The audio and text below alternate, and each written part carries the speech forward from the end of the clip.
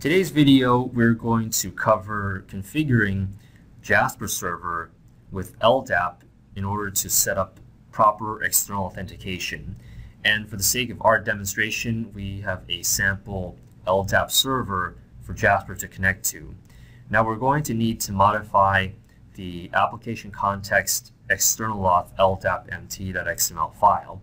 This file is actually provided in the installation of either the war or of the bundled versions of the install. Now here we have the sample XML file, and the first thing we're going to need to do is configure several beans, one of which is the Ldap context source bean. Now you can see that it accepts the URL for your Ldap, and it also accepts user credentials in order for Jasper to authenticate and gain access to your Ldap. You can see here that I have the Ldap URL, but I also have the base DN. This is actually something optional you can configure with your Ldap URL, but I find it helpful because it allows you to point directly to at which point in your Ldap hierarchy Jasper should begin searching.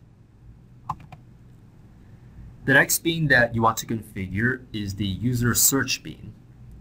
And this bean is where you would specify the query that will fetch back the user that you are using to log in and verify that the user does indeed exist in your Ldap hierarchy and that the credentials are matched with what you entered in the Jasper Server login page.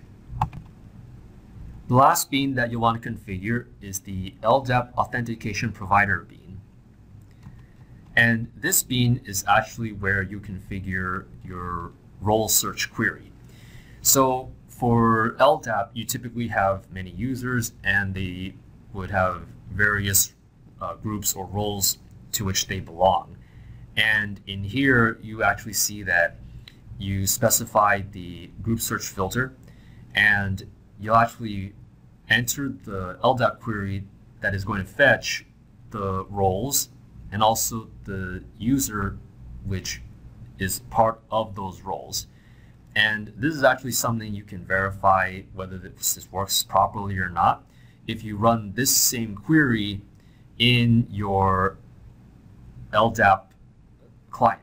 So for example, if you have Apache Directory Studio, you can paste this query in Apache DS and do a test run of that query to make sure that it fetches not only the roles, but also the user which is associated with those roles. Something additional to consider is whether you have certain groups in your Ldap hierarchy that should be administrators. And if you want to instruct Jasper to designate certain groups as administrator roles, then what you would do is look for the organization role map property.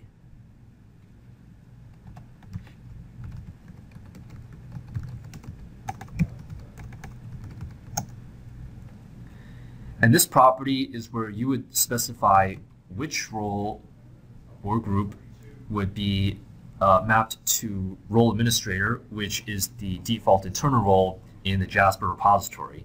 And in this example, I created a group I should say, called role_admin Ldap, and those users who belong to this role are going to be administrators for this sample Ldap environment. Now once you've configured your XML file properly, you're going to want to drop that file into your Jasper Server Pro web application folder, specifically in the web-inf folder, as you can see right here. And once you restart Jasper Server, it will try to connect to your Ldap using the URL and credentials that you specified in the XML file.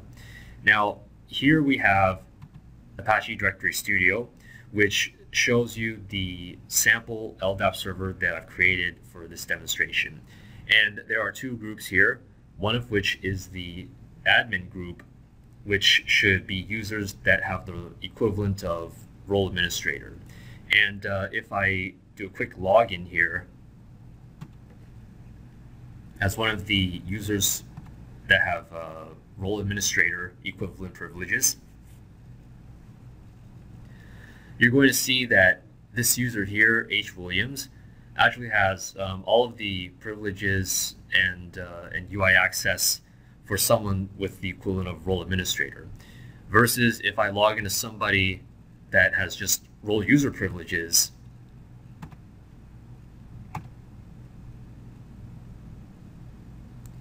only a certain subset of the UI and the menu options are available to that user with the role user equivalent. Thank you for watching this tutorial. Have a great day.